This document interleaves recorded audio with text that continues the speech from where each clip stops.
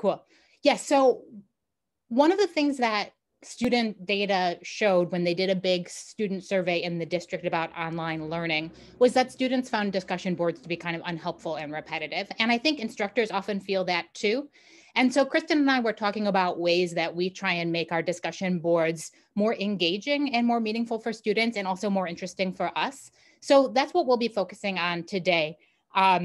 We want to be more like these puppies than like that puppy. So that's my kind of model for which sort of puppy I want to be on my discussion board. So the problem, as you can see, we have it framed here, is that discussion boards on Canvas and anywhere, but usually people are thinking of Canvas, often just feel kind of flat. They feel like busy work to students, according to a lot of student reports. And a lot of times they also feel repetitive, especially in the ways that people respond.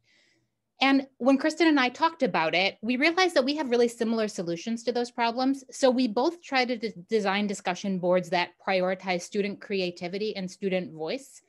And we found that if the student invests something of their own voice in it, they feel more protective of it. They care about their posts. They care what other people say about it. It just creates this connection that makes them value it and not treat it like busy work.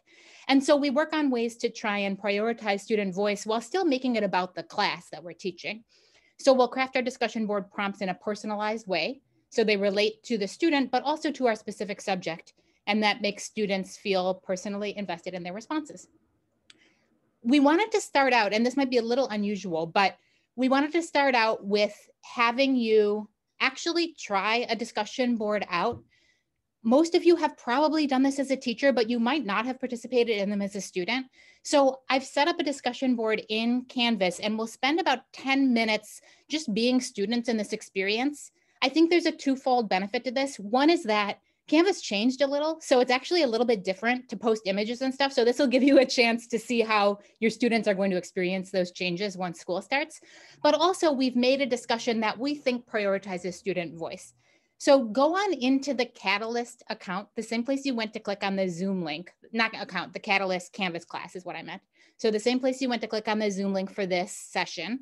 And then if you go in discussions, you'll see I just published a discussion in there called Which Plant Are You? So go ahead and just do that. I'm going to give us about 10 minutes. Leave Zoom on. I'll call you back when it's time. It wouldn't usually be this quick if you were a student, but we made a quick one. So you should be able to do it in 10 minutes. So I'll see you shortly. And I'm here if you have questions.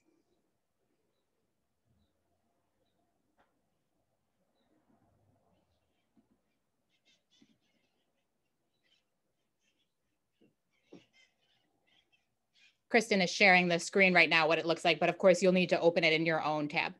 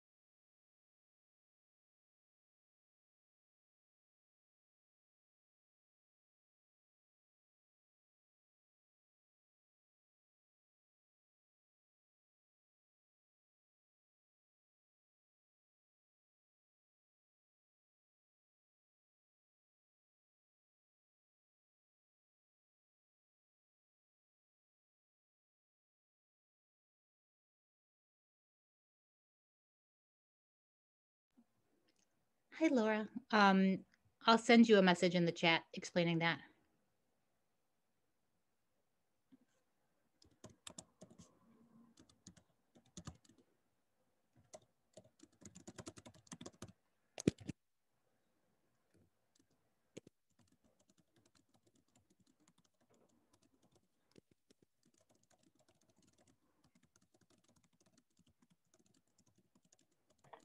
Oh, I replied to someone else's comment instead of making my own. That is okay. Thanks. This is my first day using Canvas. We still appreciate your response. Okay, so Laura, I sent you a little note on how to fix that issue, but let me know if you still have trouble.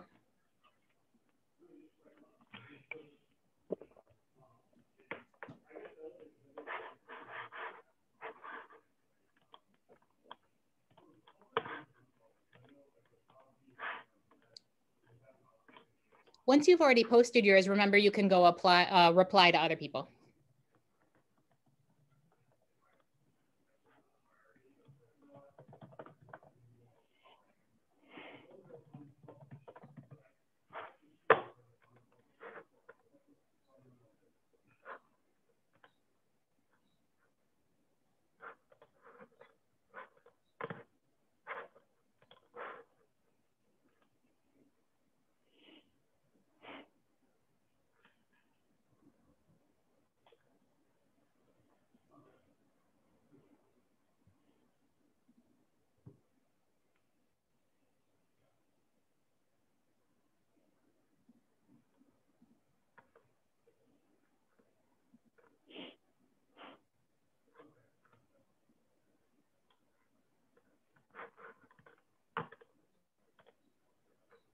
So I'm going to give you a 3-minute warning to finish up.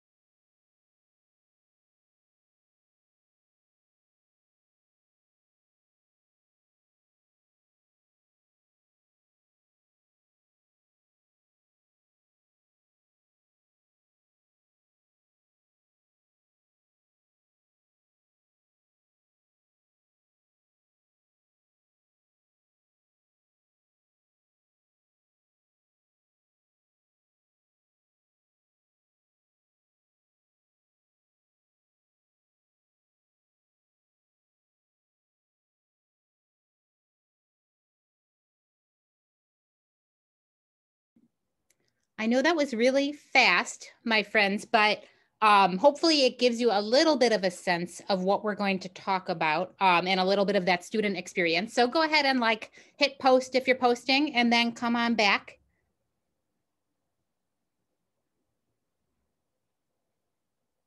And once you are here, we'll just really quickly talk that over a bit.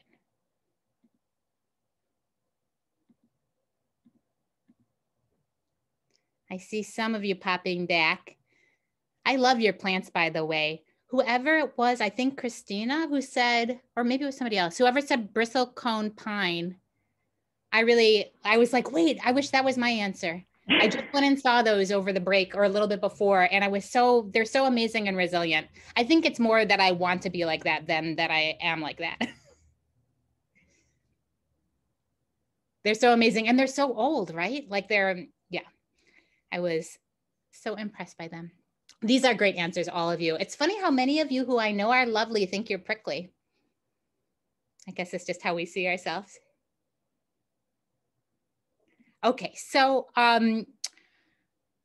we are going to go on in just a second, but just a really quick reflection. Did people have trouble with the actual physical posting? Was there anything about the question that you think was like easy or hard? Just go ahead and quickly share in the chat if you'd like, or out loud if you want. There's not that many of us.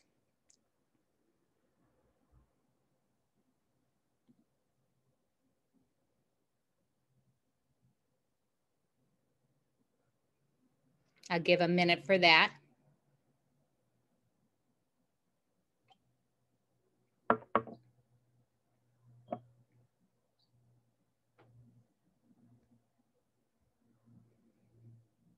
So there's a couple good thoughts here. One, and this is so common, Rachel was saying that it's really easy to hit reply under a classmate. I didn't know that until I was a student in one of these classes either. It is so hard for them to see that they need to just hit reply right under the instructions because they scan and then you see reply everywhere. So that's always something that I say in the instructions is look directly under the instructions and hit reply.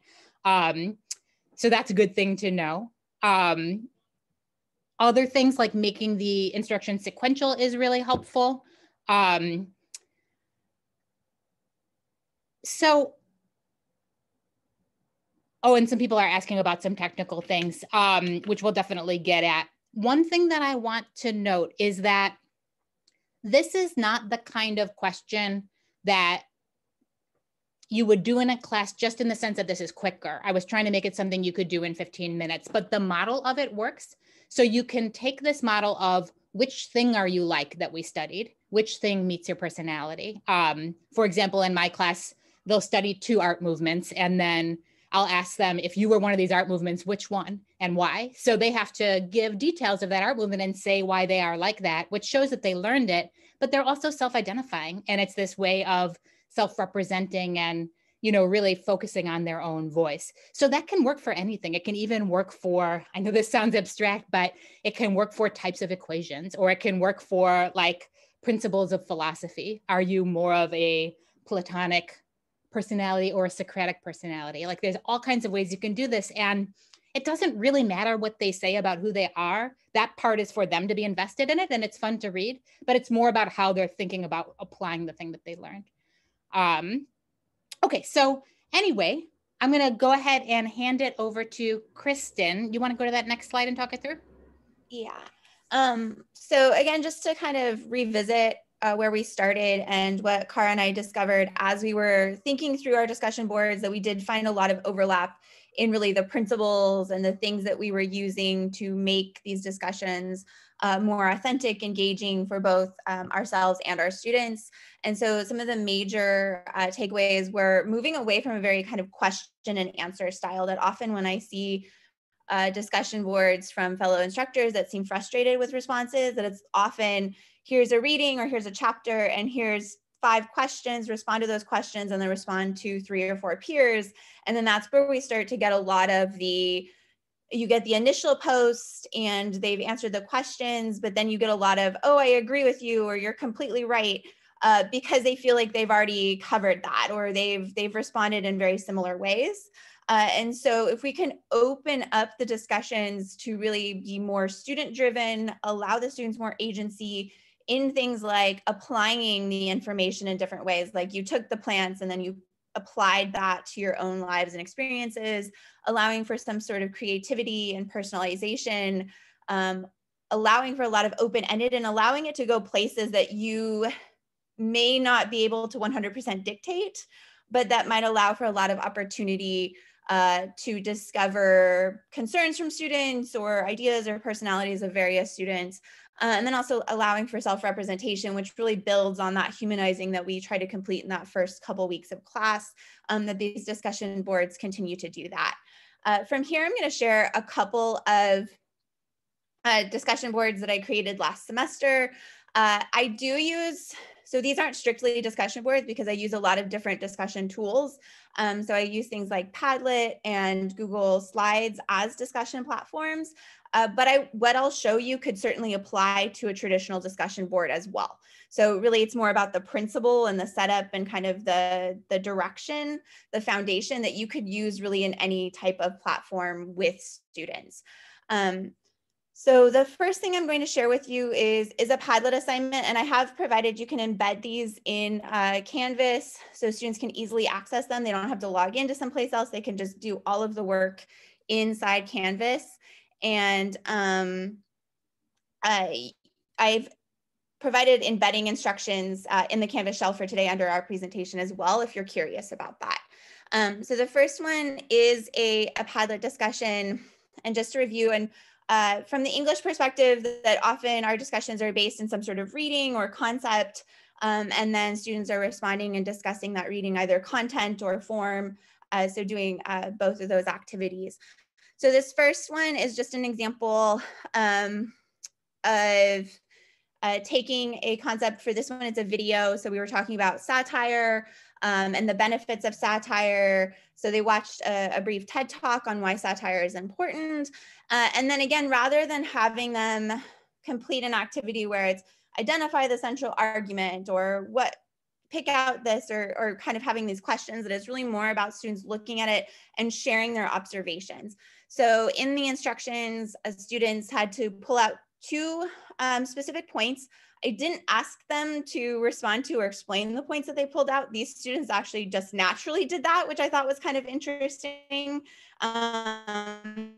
That when I'm allowing them to kind of pull things out and they don't necessarily have to explain it, that they're kind of providing that explanation anyway. And then create 2 open-ended questions. So the students are actually generating those questions on their own. And I specifically tell them not to answer them yet, which is sometimes a little disorienting at first. But then the responses to each other are based in these questions that they've created rather than questions that I've created. So then this allows, I think, for students not to be looking for correct answers, but to be exploring and engaging in open conversation and dialogue. And then again, this is just how that would appear in Canvas with the video and then the Padlet at the bottom. And again, you could certainly do this in the same way with a traditional discussion board. From there, I'll just share some of the responses from students just to get an idea of how this conversation plays out. And these are just little snippets from the Padlet from last semester. And so I noticed that, the questions were actually really thought-provoking. I think sometimes we are fearful of when we allow students to create questions, are they going to go as deeply as we hope that they will? And so this student asked, if cartoons are meant to be thought-provoking, why would the artist add emotions into the drawing when they know that when people feel emotions, their judgment tends to decrease? And if we look at the responses, we don't get agreement or disagreement because they're responding to a question. So, we get, for your first question, this brought me back to how different news medias lean a particular way. So the students choosing to explore media bias that we've thought about in class. The next person asks or responds with the second question, in my opinion, is, this artist put their own emotions and opinions in them to show controversy on the topic. So we're really getting a lot of genuine and authentic perspective in these responses, and similar responses as we move over into these other questions. So why are we afraid of making somebody angry? So they're asking some really, really interesting things with these open-ended questions. Again, these questions are coming from their outlook and their perspective on the text, and not necessarily trying to seek to find the correct answer for myself. The next one is a Google slide approach. And again, you can take this foundation and really apply that to a discussion board as well. This one was less about questions and more, this was a little bit more content generation, and students are kind of creating some responses and thoughts. And then, so once you've completed the text, I asked them to, first of all, with these things, they do need to include their name, but I had them determine a significant trend, and this is just specific to where we were going, but there were multiple ways that they could have taken this response. And then they locate a quote that they felt was important for them to think through the chapter. And again, these are open-ended. I'm not looking for specific responses. And then adding an image. And this is really, I think, the key point, and going back to what we had you guys do at the beginning of this presentation, is that students are actually applying that knowledge in new and different ways. And so by selecting a quote, that we're not getting the quote over and over again, but then also by selecting a quote and then having them tie it to an outside image, now students are having to really kind of think through that image in new and different ways. And so you're getting new interpretations from each and every student because they're seeking and seeing different things. And so we're getting that personalization and creativity. And then a brief explanation of how that quote and image connect. So again, it's not simply responding to that quote, but it's thinking about that connection between the image, where we get a lot of those really unique responses. And I can answer some of the questions on the Padlet and everything in a second, because I see those coming up.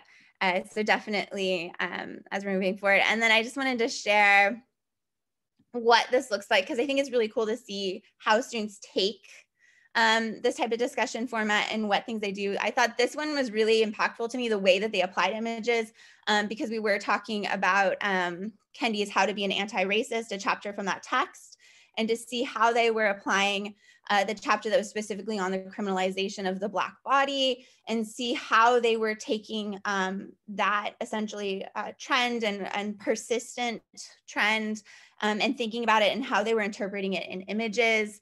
And then again, kind of thinking through some of the responses that we're getting that then as students are replying, and I think this is really that step that sometimes things get a little bit maybe boring for us, is when students are simply replying with those I agree, disagree.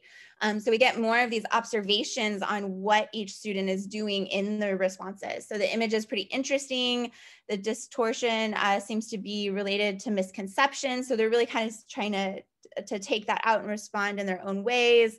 And then it's not just I agree, we get some of that, but I agree with your analysis because, and then we get more explanation, because there's really more to unpack in each of the student responses. And then same thing here. And we're getting a lot of really in-depth responses to each of the students' explanations. We really get a lot of really critical thinking as they're applying it outside of the text themselves. So those are really just a couple of samples of things that I've completed in class. And again, these are things that I do.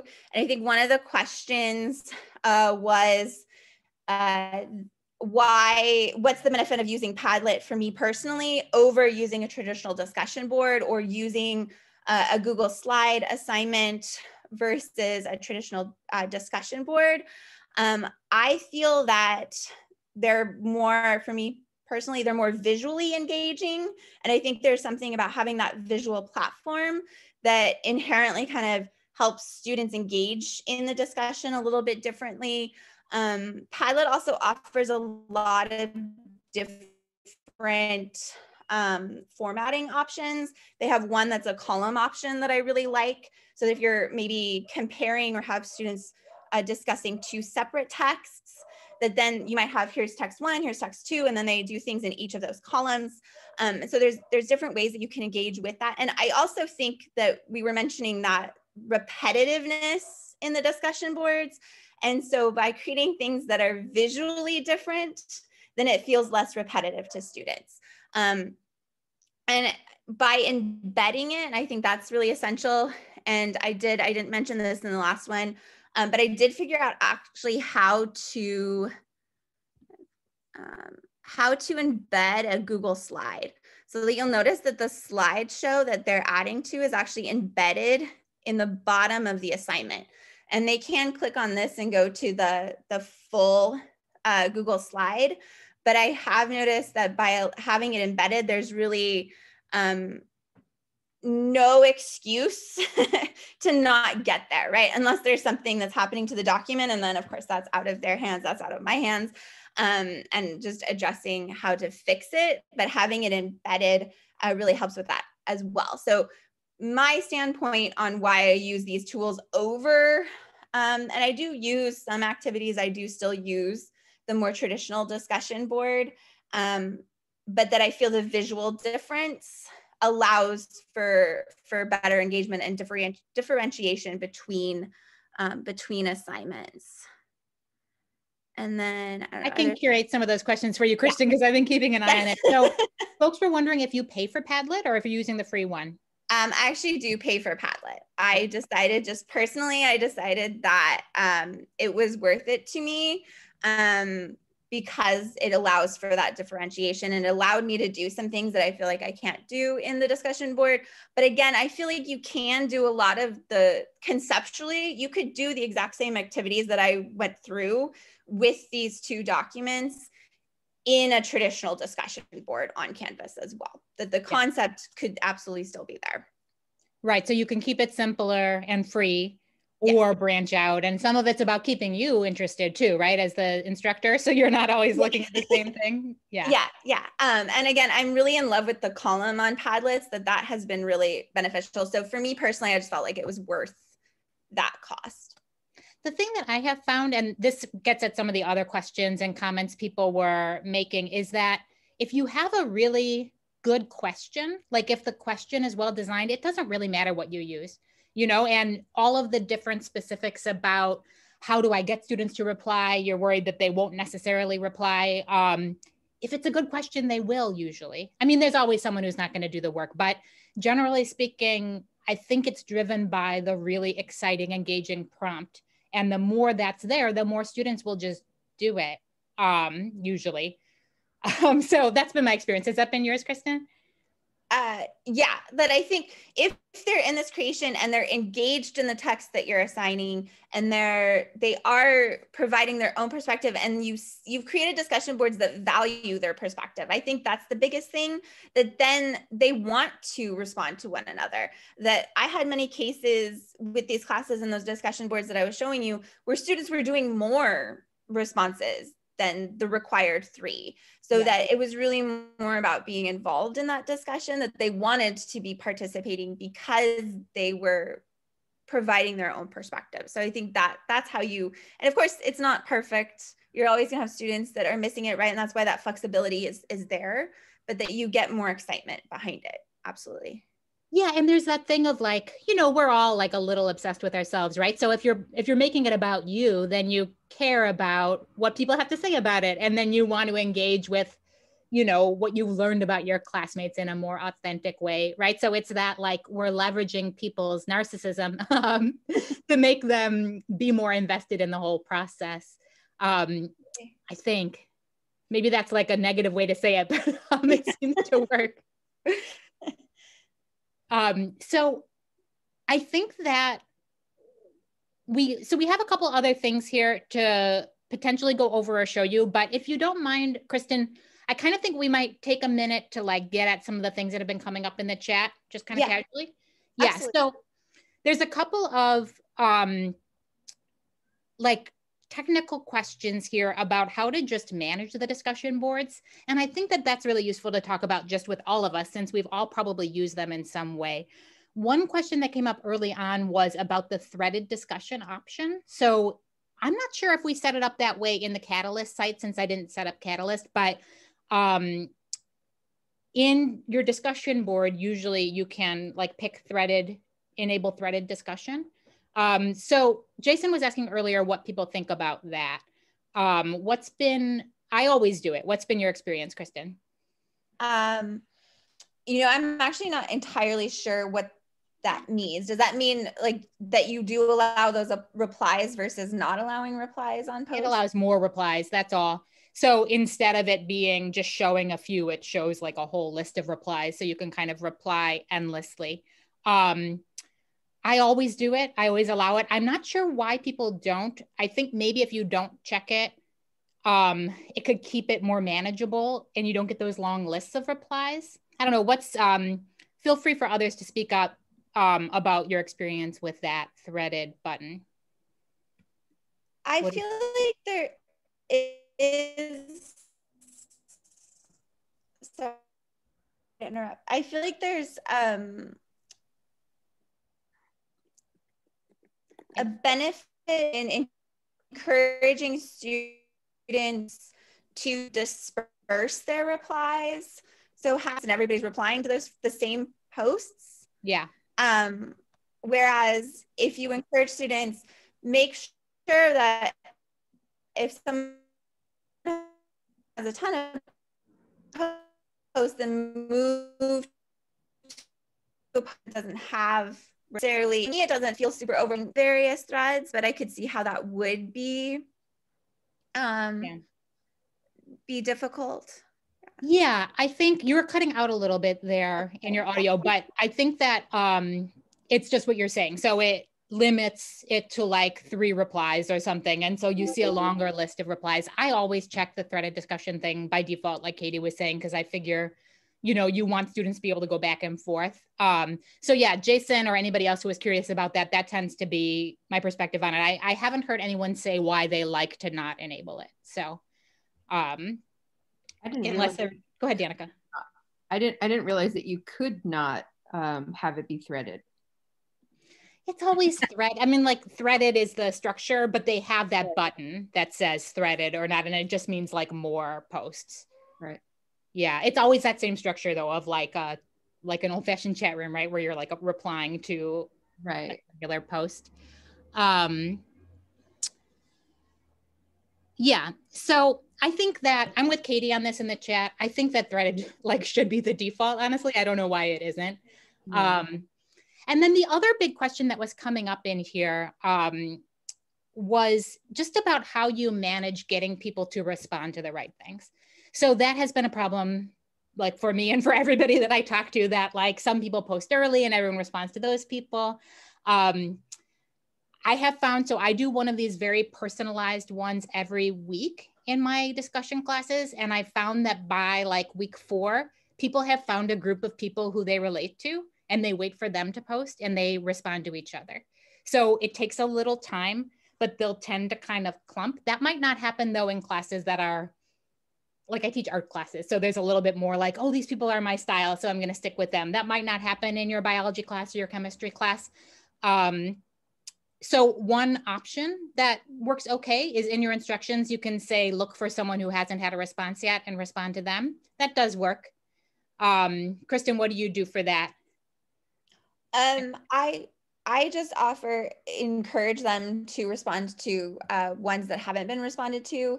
I think you always get a few of those last minute posts that students don't respond to as much, but it does seem like they are dispersed a little bit more.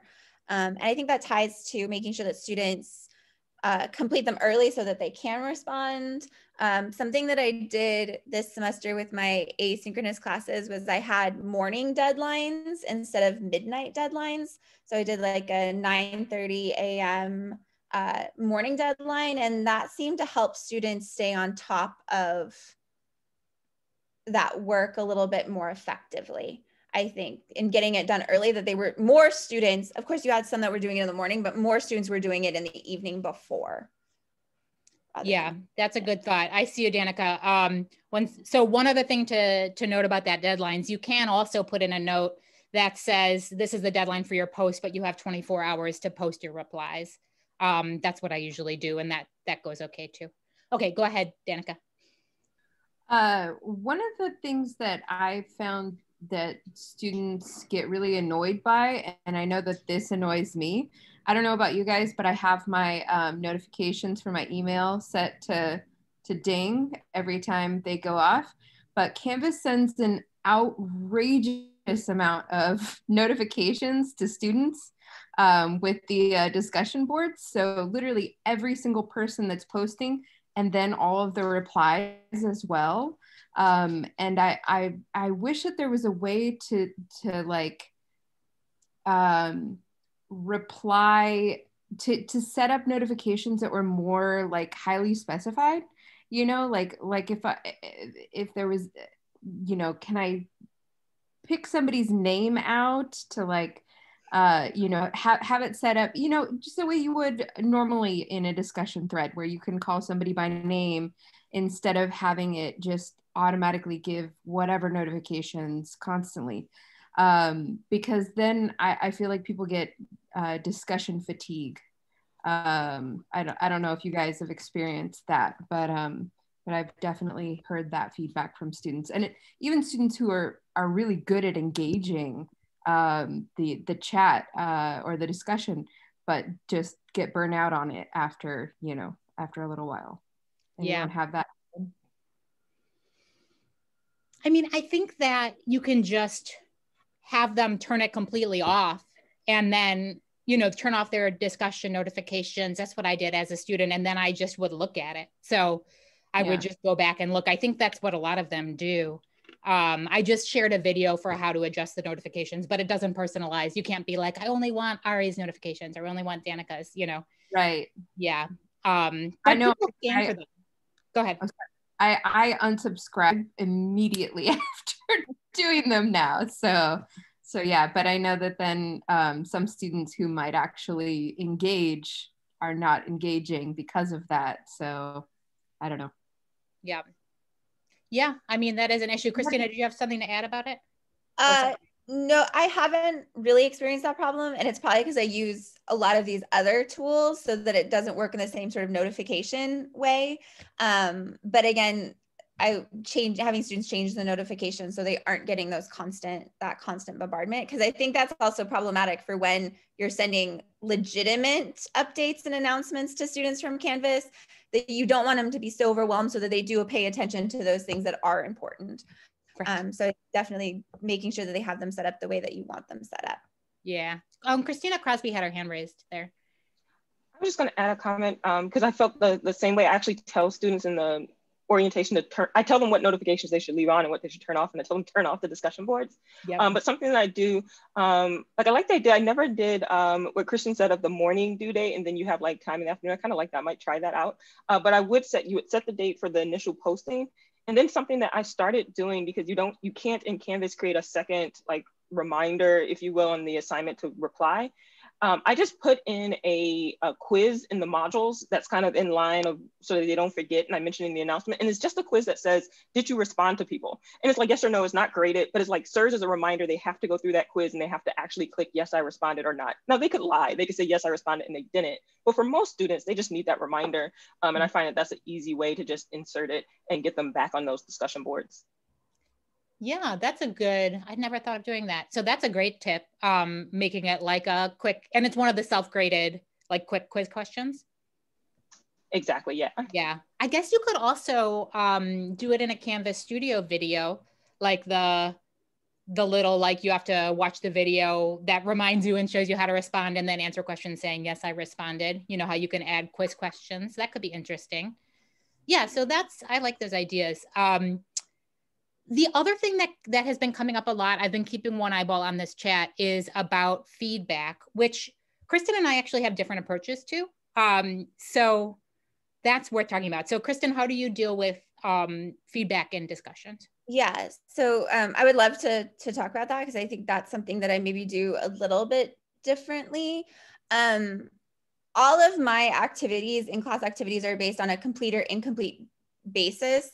And I don't, with the discussion boards, I really am just looking for thoughtful engagement in the discussion board. And to students, that's a little vague at first, but it's, were you there? Were you present? Did you complete your initial post? Follow, did you select the quote, et cetera? You did the pieces, and then you responded to fellow students. If they did those things, I see that they've done it, I see their name, then they get that complete. I don't sit down and respond to, because I have just so many discussions with all of the readings and everything, that I don't sit down and respond to every single student. But what I will do is I'm actually in the discussion boards participating, which for me feels a lot more authentic as it would in class. So that it's more like as if I were going around the classroom, engaging and pulling things out, so that I'll respond to, and I can even show an example in this kind of first slide where you see down here that I note that, there's a nice question on this poster, and I would also add this, or sometimes I'll respond to the whole thread of discussions and think, wow, this was really engaging, pull out a particular comment. And then the only tricky part about that is I want to make sure that each time I'm responding to different students. So then I'm not responding to the same students every time I'm in a discussion board. But that's really how I'm providing the feedback, and then encouraging students. I think this also encourages students to return to the larger discussion board rather than just look at my comments and then move on, check it off their list. And so actually engage in the activity and then see that I'm engaging in that activity and I'm part of the community and not sort of this outside grader. So that's really how I approach it, that I'm just looking for, were they involved in the discussion? They get credit for that. And then I'm participating in that to help the class as a whole progress forward through these discussions. So that's really how I personally approach it. Yeah. Yeah, I think that that's a really good way because they know you're in there and then you can keep track. If you enable the notes section in your grade book, you can write down like, okay, I responded to these two week 1, these 2 week 2, and then you make sure you're not always responding to the same person or, you know, everybody at some point gets a response.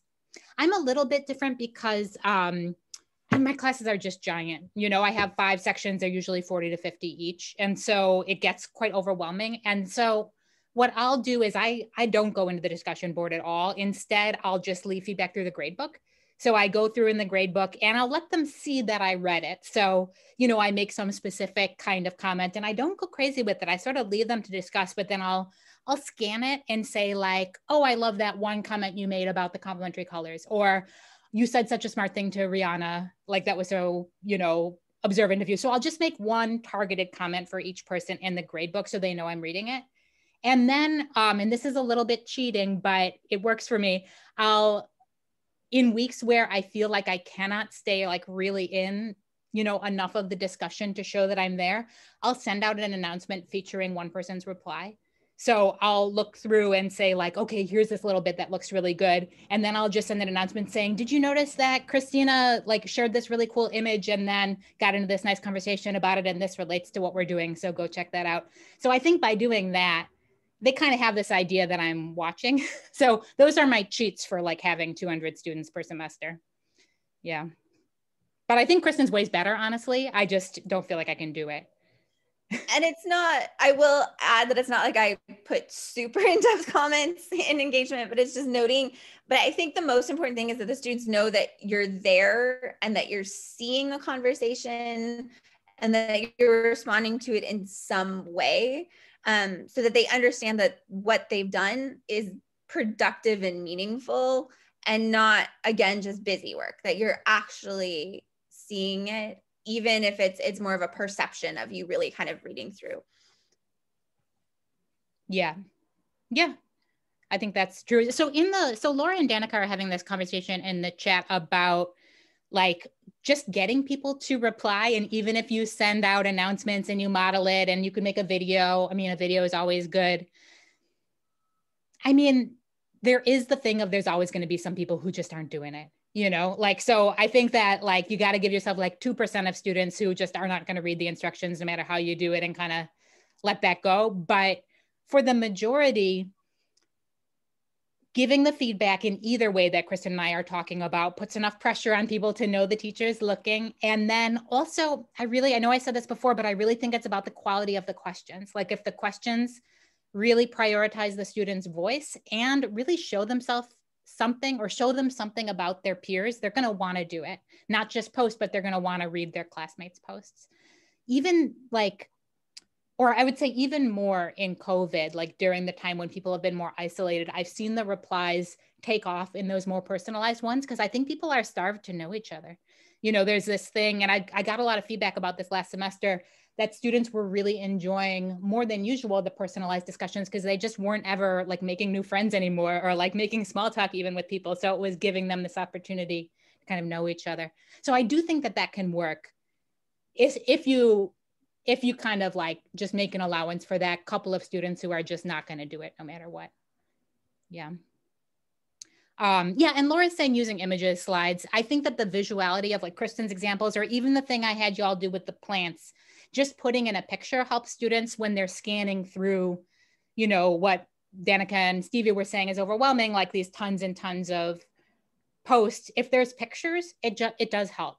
So your eye grabs onto that cactus that you like, and then kind of like you can go back and look for the cactus again and see who responded. Like there's something about the visuality of it that helps. Yes, Stevie. So going off of the idea that you were just talking about of getting students to reply, is kind of a very open-ended question, but I keep thinking about what is our actual purpose of doing discussion boards. And I feel like, you know, back in the day, it was really about just having student-student interaction, right? But now I feel like we're trying to make it something more, which I'm happy to hear. And so I guess my question is, it goes along with the idea of getting students to reply. And it had brought up in the chat about students replying last minute. Because I feel like, you know, we talk about discussion want to be this back and forth, like throughout the week, like, oh, they talk and they get ideas and they talk again. But in my experience, it's they post at the deadline, they reply at the deadline. And so it's very asynchronous, which maybe that's just the point. But then I was thinking, so your idea of like having them ask the question and students answer it, that obviously gets a lot more engagement. So I'll try that. But then I guess, so the question is, what are we really expecting from reply posts? Now I say that because, you know, of course I have it in my syllabus that says it has to be more than just I like or don't like.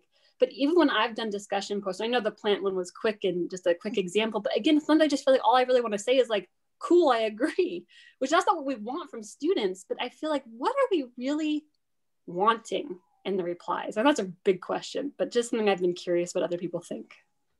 I can respond to that because I have a lot of, and to some extent I felt like my assignments got a little overwhelming, but then I think that it was beneficial in that my discussion boards are kind of part of a longer series. So that if they're reading a text, that often I would have some sort of individual reading activity that they would submit, like annotations for the reading to see, okay, they've engaged with the text on their own. And then I would respond to that. And then that next step, and mostly what I showed you today, was more of a content. So how are they engaging with the content? Are they comprehending the content? And how are they starting to apply that and think through it so that those goals of the discussions I showed you were really about understanding that content. And then that next step, sort of the follow-up, would be there would be another sort of activity or discussion that may or may not include replies, but that would be focused more on structure. With like for writing class, right? I'm thinking first we need to know the content of a piece, and then we start to think about the structure of a piece and how are you breaking that down. And so that it's really that process of kind of engaging and understanding with that content in the discussion. And then the next thing, engaging and breaking down that, that structure. And then so it's allowing them to engage in that, but it's also allowing me to see how are they developing this in that discussion and as they're progressing to one another. So I think that reply piece is important for them helping each other understand, like developing it. And I see that a lot in these discussions where it's not so much, they're not agreeing because they're noticing, oh, I hadn't thought about that. Or, oh, maybe it means this. So that they're engaging more meaningfully. And that's what I'm hoping to accomplish. And I'm not sure if that quite answers. And I know that's very like English specific, but I think that it can kind of fit into other disciplines as well. No, that helps a lot. And I think a lot of, eventually what I think I'm learning is I think what Cara said, it's the question, right? And like you said, you have it multi-step discussion almost through many applications. That's really cool. So thank you. No, that helped a lot. I think sorry. No. I was just going to say we're about out of time. We can stick around for a couple minutes, but if anybody needs to go because it's noon, thank you so much for coming. But if you don't mind, I'll give us like 2 more minutes for the people who can stay so we can finish this. Cool. Okay, go ahead, Danica. Oh, Stevie, I was just going to say, you know, being chemistry and physics, I think we have similar disciplines. So I don't use the discussion board throughout my course, I'll take that back. I use the graded discussion once and only at the beginning. And I've only done that now because of the fact that we're online. And I feel like it's the only way to get the students talking to each other right out the gate. I feel like it gives them a support network and gives them an opportunity to meet each other and find things in common so that they can form study groups, stuff like that. So that's really the only way that I use discussion boards because I can't manage it throughout the semester. It's just too much. I have discussion forum that I use, which is Discord. So that's my ongoing, which I, you know, monitor constantly, like ridiculously constantly. But I really find that just getting students talking about what they're afraid of in a class has been a really hot topic for me because I teach chemistry, and I know people come into this class and they're like, oh great, I do not want to do this, right? So getting them to kind of build on what they're scared of has been a really fruitful topic for me. I don't know if anybody else wants to build on that.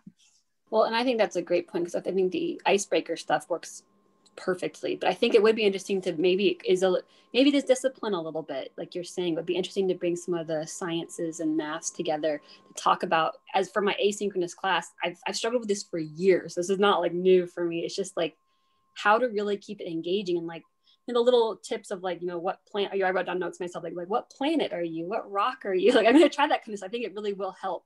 But then to really keep that in discussion the entire semester, like you're saying, Danica, is a different ball game altogether. So this is really good to get me started thinking more again.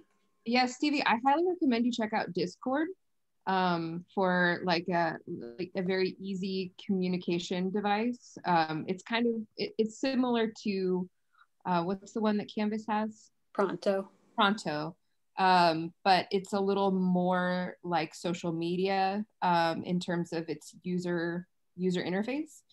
They can share pictures, they can do audio, like discussions, stuff like that. And I just don't grade it, right? So the only thing that I have graded is my front-loaded icebreaker. And then everything after that, I have in my syllabus, I give consideration to bumping up a grade if they've been participating, basically. So that's my carrot that I dangle, right? And that seemed to keep people engaged pretty well throughout the semester. So, well, thank you both. I actually have to run, but thank you.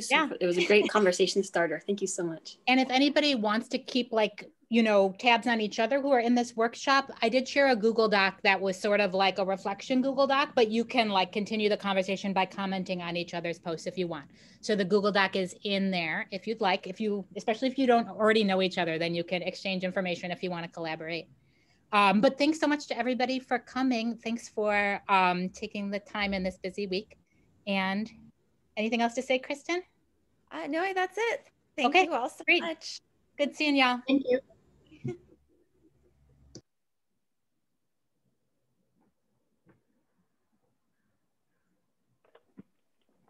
Hey, Donna.